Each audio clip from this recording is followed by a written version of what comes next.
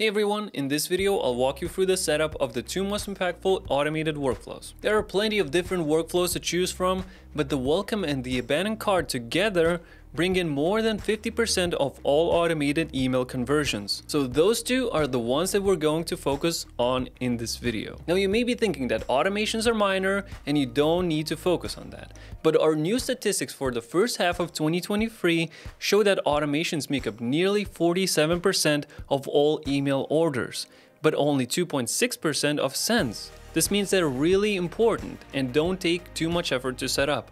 So let's get right into it. All right, so here we are in the Omnisend dashboard. Let's go to the automation section, create workflow.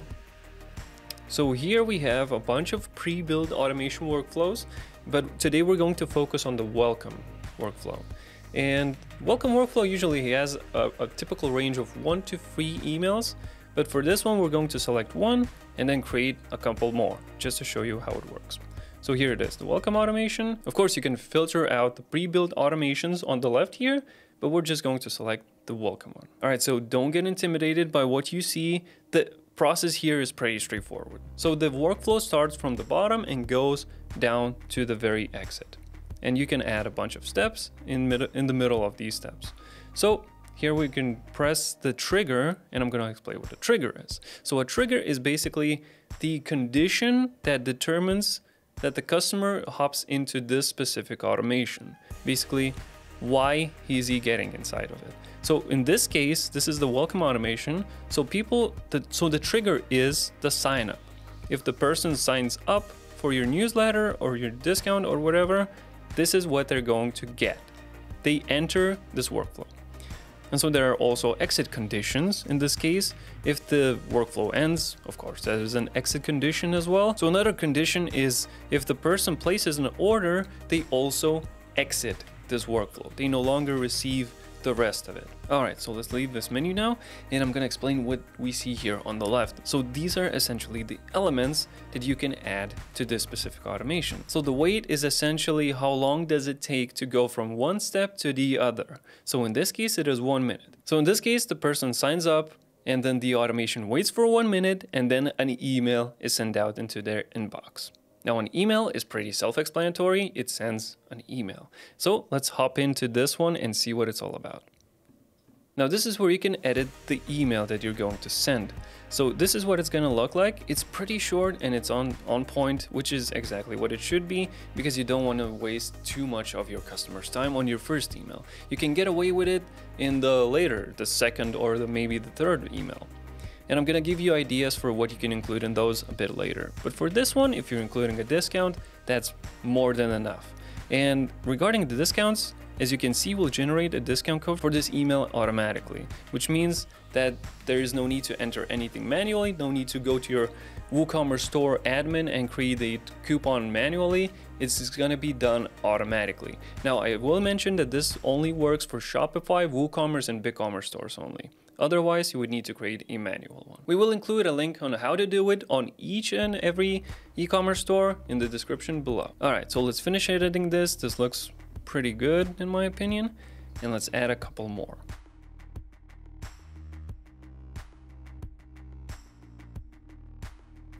All right, so we have finally finished the whole workflow. Of course, it's not finished completely because we still need to include the email content in each of these emails, but that is pretty much the basic template that you can have. So customer signs up, wait for 1 minute, send the discount, wait for 1 to 2 days, and then send the next email, wait for 2 to 3 days, and send the last email. Now let's talk about the ideas that we can include in these specific emails. Here are some ideas of what you can focus on for the content for these emails. Number 1, you can talk about the benefits of shopping with you versus the competitors.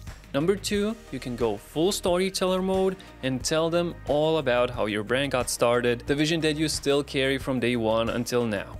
And number 3, you can talk about anything that makes your brand unique. Maybe you've got unique quality standards, or you're sustainable for the environment, and you're doing good for our planet. Anything like that will be good for the second email. And then finally, 2 to 3 days after that second email, we're going to send them the final third one. This one's very flexible. Here are some ideas of what you can make this one about. Number 1, focus on the community element and talk all about your community, your followers, and how awesome they are. And invite them to be the part of it. Number 2, let's get social. Invite them to follow you on Instagram, Facebook, X, formerly known as Twitter, etc. Number 3, and this one's probably my favorite. Social proof. Real people talking about how great your products are. This one's huge because it helps build trust, and lack of trust is the #1 reason why people don't buy. And finally, number 4, if you've got a blog or a YouTube channel, this is an amazing opportunity to promote that content. And it also makes the process of creating this email really easy. Just copy and paste that YouTube thumbnail into the email and you're almost good to go. Or use the video feature from the library. Alright, so let's get back to the welcome workflow that we're creating. So I forgot to mention that if you are collecting SMS subscribers, you can also include an SMS in the automation. Now, of course, if the person does not have a phone number associated with that account, it's not gonna get it. This will only count to people that are subscribed via SMS. So if you drag and drop this block over here into the workflow, you can add it in any place at all. The first one is a bit more generous. If you want to add it at the very last step, you can do that as well. This will cost you a little bit more. So configuring the SMS is pretty easy. Of course, I have this message right here because I don't have my number verified. If you do, you're not gonna have this, but you just fill out this info here and you proceed with starting the workflow. Right now, I'm not gonna be able to do that because I'm still missing some of the info. So now let's create an abandoned cart automation. So let's save and close this one. Let's click here. And we have the abandoned cart right over here. So let's click here. So the workflow here is pretty simple. It's pretty much the same as the welcome workflow, except all the info is filled out differently. Of course, the trigger and the exit conditions are different as well. So we'll take a look over here and we have the trigger added product to cart.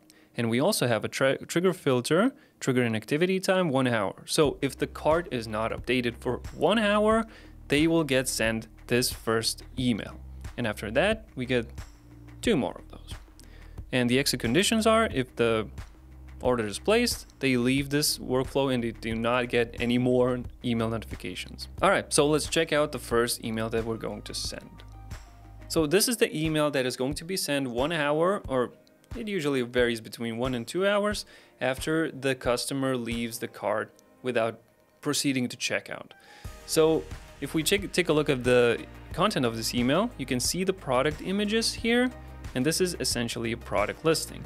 Now, if you can see here, product details will be filled from the cart automatically. So even though you see it like this, when the customer receives the email, they will see their own cart in this specific email. And it should also be pretty short, maybe something like lost and found calling. Have you seen these items? Are these yours? Something like that. So you can be short, pretty witty, and then of course include the button in here to make the process a bit easier for the customer. So if we go back to finish editing, and we can check out the rest of these emails. Now, personally, I like to have maybe 2 emails over here instead of 3. So what I'm gonna do is I'm gonna get rid of this one, delete that, delete this one, and I'm going to extend the wait period to about 24 hours. So the person receives this email first, and after 24 hours, I'm gonna give them a little bit of a nudge. All right, so let's jump into the second email and take a look at what's inside. So in this one, we also mentioned a little bit something funny about like, here's a reminder not to find yourself thinking, I should have bought it when I could.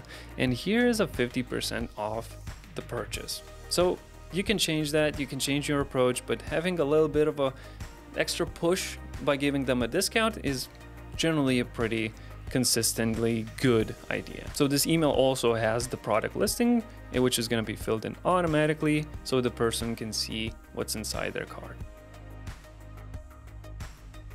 Now, the second email usually goes out 24 to maybe 48 hours after that.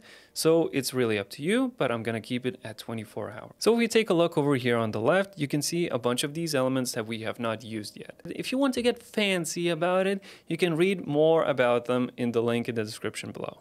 As you can see, creating your own automations is really simple and flexible. Now that we have the 2 most impactful automated workflows enabled, All we have to do is monitor the performance to see if we've done a great job or if it needs some improvement. For both the welcome and the abandoned cart emails, you want to be seeing at least a 30% open rate and around a 5% click rate. If you're seeing a little bit below those numbers, see if you can find some way to improve.